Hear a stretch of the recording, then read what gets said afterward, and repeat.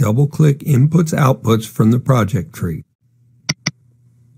Select the Analog Inputs tab.